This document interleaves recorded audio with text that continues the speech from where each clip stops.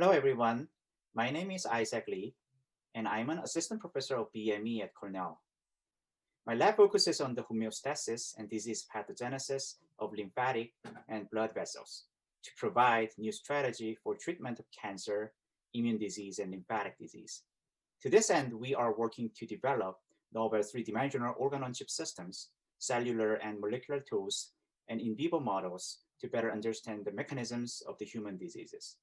We currently have 9 members, including a postdoc, PhD students, and undergrad students from diverse background and expertise.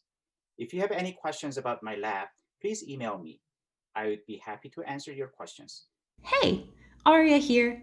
I'm a second-year PhD student in the Lee Lab, and I want to give you a tour of our space. Hi, welcome to the Lee Lab tour. First stop, our sanitation stations that were COVID compliant. Then we've got cold storage with fridges and freezers. Now we've got the student office space, which is empty because of COVID, but usually a very fun place to work. Moving into the actual lab space, we've got our wet lab bench area. Oh, look, there's a student at work. Hello. Oh, and there's another student working safely in the lab.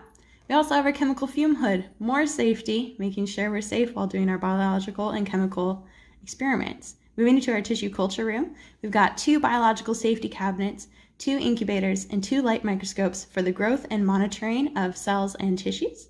Then in our microscope cove, we've got not 1, but 2 microscopes, the second of which is a confocal microscope complete with incubator for live cell imaging.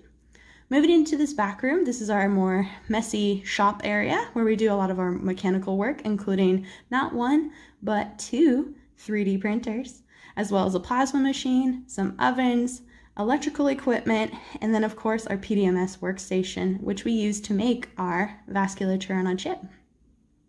Oh, let's go peek at the 3D printer. I think we printed something fun. Yep, there it is. Lee Lab at Cornell. That's us.